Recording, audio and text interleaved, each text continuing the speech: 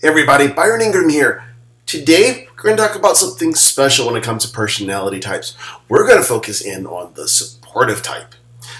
Do you know those types of people that when it comes to making a decision, especially in sales, that they can never do it on their own? It's not because they're not capable of doing it.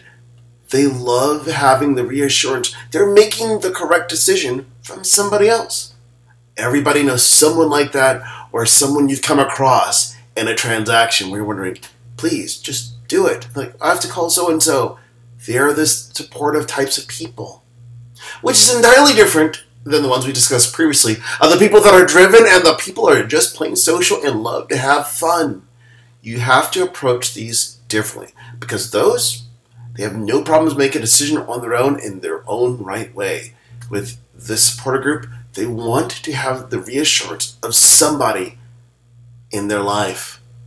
So the easiest way to discover if someone's a supportive type is to, believe it or not, ask. That's all you have to do. So in the transaction process, let's say that you're in real estate and you're talking with that person. Just ask them, is there someone that you typically work with that helps you make decisions? Something along those lines. You want to make it come across in a non-threatening manner. And the people who are a supportive type are going to say, oh yes, my cousin, my sister, my brother, or whoever is going to come up. That's when you should pause what you're doing and invite that person, because the one you're dealing with, your prospect, is not going to make a decision without that person's valuable input.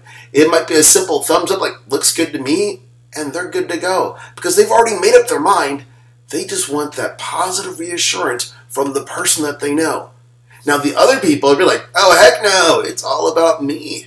And you're going to know right away what personality type they are because of that one question.